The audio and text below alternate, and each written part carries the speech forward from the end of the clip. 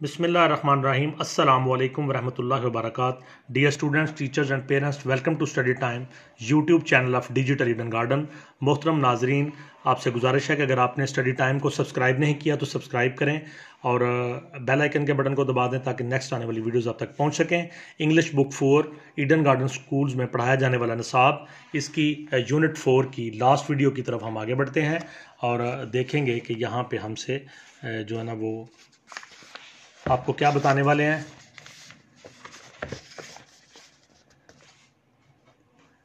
यहाँ पूछा गया है जी पेज नंबर 28 के ऊपर grammar skills and reinforcement, grammar की महारतें और जो हेल्प आपको यहाँ पे दी गई है। तो सबसे पहले है कॉमन जेंडर। जेंडर में पहले हम पढ़ चुके हैं मैस्कुलिन और फेमिनिन, यानी कि मेल और फीमेल। तो कॉमन जेंडर क्या होता है? Some nouns refer to both male and female. कुछ नाउन ऐसे होते हैं जो मेल और फीमेल, मुज़क्कर और मुअन्नस दोनों का हवाला देते हैं। सच nouns are called common gender. इनको कॉमन जेंडर कहते हैं। लाइक जैसे कि कज़न, तो कज़न लड़के लड़की दोनों के लिए इस्तेमाल हो सकता है। बेबी लड़के लड़की दोनों के लिए। Teacher, doctor, student and friend, तो ये वो अल्फाज हैं जो कि मुज़क्कर और मुअन्नस, मेल और फीमेल, लड़के और लड़की दोनों के लिए हम इस्तेमाल कर सकते हैं। तो इनको हम कहते हैं common gender.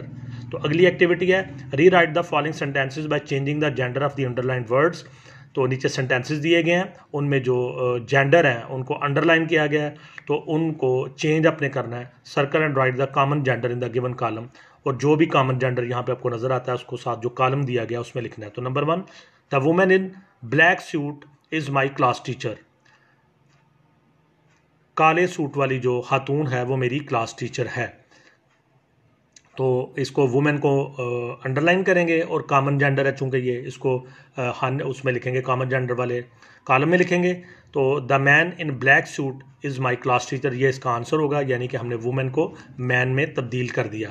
Number 2, my gneiss lived with her parents इन लाहौर। मेरी भतीजी अपने वालदैन के साथ लाहौर में रहती है। तो नीस को अंडरलाइन किया गया है, तो इसको आप लिखेंगे कॉमन जेंडर वाले कॉलम में, और नीचे इसका जो सेंटेंस है चेंज करेंगे, नीस को चेंज करेंगे, इसका जेंडर चेंज करेंगे। तो यकीनन ये नेफ्यू है, तो नेफ्यू लिख के आप इसको पूरा करेंगे। Number 3, the baby was crying in his mother's lap. बच्चा अपनी माँ की गोद में चीख रहा था। तो मदर कॉमन जेंडर है, इसको खाने में लिखें और साथ नीचे फिक्र की मदर की जगह फादर आ जाएगा। अगला फिक्र है the author of this book is my friend. इस कहानी का आथर मेरा दोस्त है। तो आथर जो है ना वो अंडरलाइन हुआ, इसको कॉमन जेंडर में लिखेंगे और नीचे सेंटेंस को चेंज करेंगे, आथर का जेंडर चेंज करेंगे, आथर से हो जाएगा authoress. Number 5, the king was in a meeting with his ministers. बादशाह अपने वजीरों के साथ मीटिंग में था, तो किंग की जगह क्वीन आ जाएगा और नीचे आप रीराइट करेंगे सेंटेंस को। आगे आ गया जी compound words. Such words are made up of 2 words. Compound words वो वर्ड्स होते हैं, some words are made up of 2 words. कुछ वर्ड्स ऐसे होते हैं जो कि 2 वर्ड से मिलके बनते हैं। लाइक इंक पॉट, तो 2 लफ्ज़ हैं, इंक अलहदा पॉट अलहदा। स्याही की दवात, तो इसको इकट्ठे हम इंक पॉट लिखते हैं। ब्लैक बोर्ड, इसको अलहदा नहीं लिखते, इकट्ठे जोड़ के लिखते हैं। प्ले ग्राउंड, इसको भी जोड़ के लिखते हैं, हालांकि ये 2 वर्ड हैं, तो 2 मिलके एक वर्ड बनाते हैं। सच words are called compound words. ऐसे वर्ड्स को कंपाउंड वर्ड्स कहते हैं। Match the following words to make a compound word. तो ये कुछ वर्ड्स दिए गए हैं राइट और लेफ्ट 2 कॉलम में, तो दोनों से एक कंपाउंड वर्ड बनेगा। तो ये आप बनाएंगे। स्नो, वाटर, न्यूज़, एयर, और प्लेन, बर्ड, फॉल और पेपर। तो इधर से इधर गौर करें और देख के तो जो कंपाउंड वर्ड बनता है उसको इकट्ठे लिखें। Note, life, star, year, boat, ring, book, fish. अगले पेज पे चलते हैं। अगले पेज पे जो हमें दिया गया है वो है होमोफोन्स। होमोफोन्स क्या होते हैं? The words which are same in pronunciation. वो अल्फाज जो अपनी सौत में, आवाज़ में, प्रोनंसिएशन में, बोलने में एक जैसे हैं बट डिफरेंट इन मीनिंग, लेकिन मीनिंग में, मतलब में मुख्तलिफ हैं। एंड स्पेलिंग, और अपने हिजों में, स्पेलिंग में भी मुख्तलिफ हैं। आर कॉल्ड होमोफोन्स, उनको होमोफोन्स कहते हैं। ऐसे अल्फाज जो सुनने में, आवाज़ में एक जैसे हैं लेकिन अपने मतलब में और अपने स्पेलिंग में डिफरेंट हैं, उनको हम होमोफोन्स कहते हैं। लाइक जैसे कि TWO2, TWO2, दोनों की आवाज़ एक, दोनों के स्पेलिंग एक डिफरेंट, और दोनों का जो मीनिंग है वो भी डिफरेंट। TAIL टेल और TALE टेल। TAIL टेल कहानी, TAIL टेल दुम, TALE टेल कहानी। दोनों की साउंड एक जैसी, सौत एक जैसी, लेकिन मीनिंग और उनके जो स्पेलिंग है वो डिफरेंट। तो ये आगे एक्टिविटी दी गई है, fill in the blanks with correct word, circle and right the noun in the given column. तो did you right this Pheri dash by your self. तो अगर आपको ये मतलब आता होगा TEL टेल का कि ये कहानी को कहते हैं, TIL टेल दुम को कहते हैं, तो यकीनन आप जवाब लिख लेंगे। तो यहाँ पे फेरी टेल यानी जिनों परियों की कहानी, ये आएगा TEL tell. Front to dash are occupied by the children. पहली वाली 2 कितारें बच्चों ने संभाल रखी हैं। तो रोज़ और रोज़, ROS रोज़ गुलाब का फूल होता है, ROWS रोज़ कितारें होती हैं, तो यही यहाँ पे आएगा। Number 3, I have a dash of black shoes. PAIR pair, PWR पीर, तो PAIR पेयर जो है ना ये वाला आएगा जोड़ा। Number 4, I can dash a ship on the dash. SEA तो दोनों C लिखे हुए हैं। आई कैन सी, मैं देख सकता हूँ, तो यहाँ पे आएगा SEE। I can see a ship on the dash, तो कहाँ देख सकता हूँ, समंदर में, तो यहाँ SEAC आएगा। Number 5, a dash peacock has colourful feathers. एक डैश पीकॉक जो होता है उसके कलरफुल फैदर्स होते हैं, रंगीन पर होते हैं। MALE मेल मुज़क्कर यानी जो मेल होता है, और MAIL मेल ये डॉग को कहते हैं, तो यहाँ पे MALE मेल आएगा। Number 6, when did you first dash him. तुम पहली दफ़ा उससे कहाँ मिले, तो ये MEAT मीट जो होता है ये मिलने वाला होता है, MEAT मीट जो होता है वो गोश्त होता है। तो नेक्स्ट है जी वर्ब यानी fail. A verb is a word that describes an action. एक वर्ब एक ऐसा वर्ड होता है जो किसी एक्शन को, किसी अमल को बयान करता है, और स्टेट ऑफ बीइंग या कुछ होने को जाहिर करता है, लाइक ईट खाना, स्विम तैरना, एंड राइट और लिखना ETC। तो read the following sentences, the result sentences को पढ़ें। Number 1, Ahmad is driving a car. Ahmad गाड़ी चला रहा है। Number 2, he is a brilliant student, वो एक ज़हीन तालिब इल्म है। Number 3, she lives in Lahore, वो लाहौर में रहती है। Number 4, the toys are on the table, खिलौने मेज़ पर हैं। नंबर 3 एक्टिविटी है, circle the nouns and underline the verb in the following sentences. Nouns को सर्कल करें और वर्ब्स को अंडरलाइन करें। Right them in their respective columns, और उनके रिस्पेक्टिव कॉलम में उनको लिखें। Number 1, my dog often box eight strangers. मेरा कुत्ता अक्सर अजनबियों पर भौंकता है। तो आपने नाउन्स जो है ना, जो किसी शख्स, चीज़, जगह, जानवर के नाम हैं, उनको आपने सर्कल करना है, और जो वर्ब हैं यानी एक्शन वर्ड्स हैं उनको आपने करना है अंडरलाइन, और साथ आगे लिखना भी है। Number 2, the old man is carrying a stick. बूढ़ा आदमी एक स्टिक छड़ी लेकर उठाए हुए जा रहा है। नंबर 3, ही cleans his bicycle every week. हर हफ्ते वो अपनी साइकिल को साफ करता है। Number 4, my father brought me a new football. मेरे वालिद साहब मेरे लिए नया फुटबॉल लेकर आए। Number 5, I heard a loud noise. मैंने ऊंचा शोर सुना। तो इसको आप गौर से देख के तो अंडरलाइन और सर्कल करें और साथ इसको फिल करें। अगले पेज पे चलते हैं। नंबर 4 है, choose and right the action verbs that convey the same meaning as the verbs given in table. Table में दिए गए हैं वर्ड्स और ऊपर ये लिखे गए हैं, तो जो सेम मीनिंग देते हैं वो आगे आपने लिखने हैं। यानी ये ऊपर लिखा हुआ रिमेन, मैं मीनिंग बोल देता हूँ। रिमेन का मतलब रहना, कराए चीखना, स्टेयर घूरना, कैच पकड़ना, प्रेज तारीफ करना, शो दिखाना, बाय खरीदना, प्रेज दोबारा से आ गया तारीफ करना, टॉक बोलना, थिंक सोचना। तो इनके मीनिंग जो नीचे वालों से मिलते हैं वो इनके आगे लिखने हैं।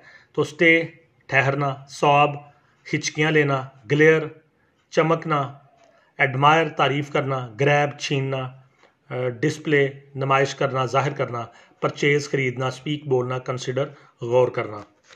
जी आगे ये एक स्पेशल चीज़ है, ये बीइंग वर्ब्स। गौर से आपने समझना, आपको समझ आ जाएगा ये बीइंग वर्ब्स क्या होते हैं। Being verbs are the verbs that express the state of being.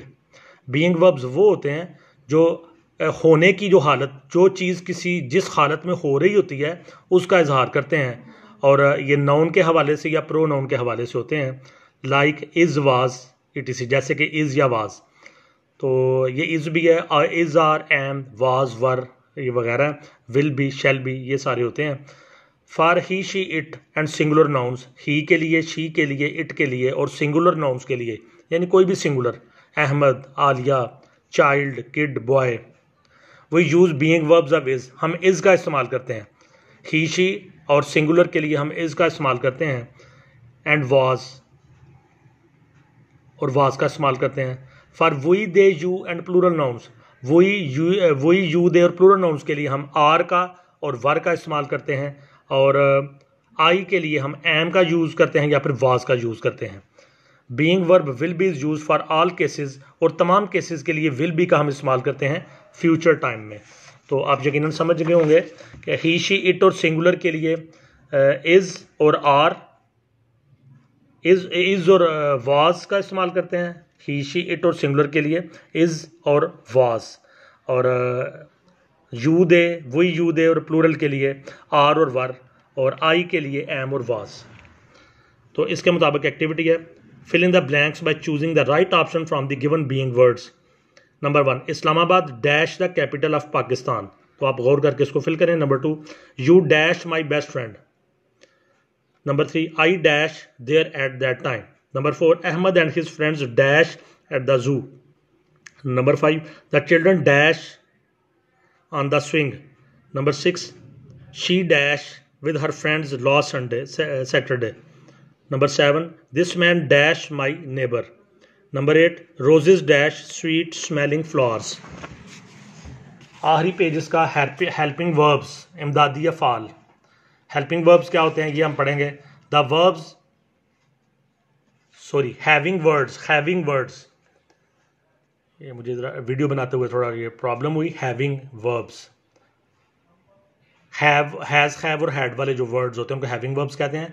The verbs has, have and had, वो वर्ब्स जिनके साथ हैज़, हैव और हैड आता है, यूज्ड टू एक्सप्रेस पोजेशन, ये मिल्कियत एंड ओनरशिप, इसका मतलब ये कब्ज़ा या मिल्कियत को ज़ाहिर करते हैं। कोई चीज़ किसी की मिल्कियत है उसके लिए हैज़, हैव और हैड का यूज़ करते हैं। शी हैज़ ब्राउन आइज़, उसकी बुरी आंखें हैं। I had a fever last night, मुझे कल रात बुखार था।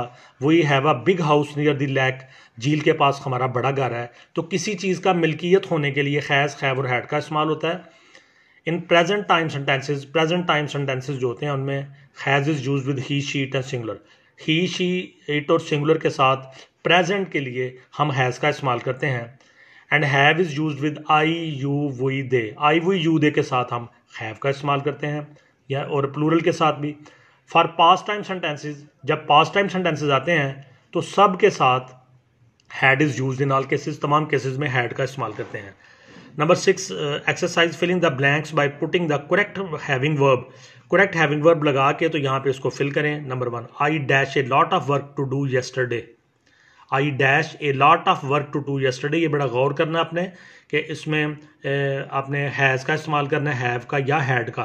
तो हैड हमेशा जो पास्ट सेंटेंसेज होंगे, माजी के फिक्रे, उनमें आएगा। I dash a lot work to do yesterday. Number 2, look at this car, it dash new tyres. Number 3, did you dash a shower this morning.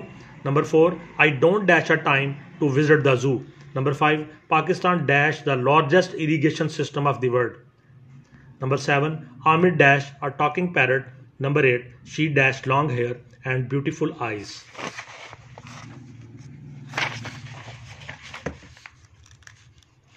Last exercise.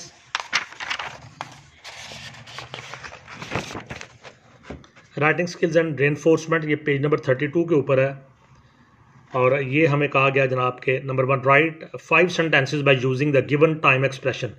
Time expression दिए गए हैं तो इनसे 5 सेंटेंसेस बनाएं। तो नंबर 1 है every day, every day से यानी कि हर रोज़, डेली रोज़ाना, दोनों में फ़र्क होता है, ये इसके फ़िक्रे बनाएं। नंबर 3, ऑफन अक्सर, समटाइम्स बाज़ुकात, नेवर कभी नहीं। तो स्टूडेंट्स यहाँ पे हमारी जो आज की वीडियो इसका खात्मा होता है। नेक्स्ट यूनिट नंबर 4 फूड के साथ दोबारा आपसे मुलाकात होगी। तो तब तक के लिए अल्लाह हाफिज़।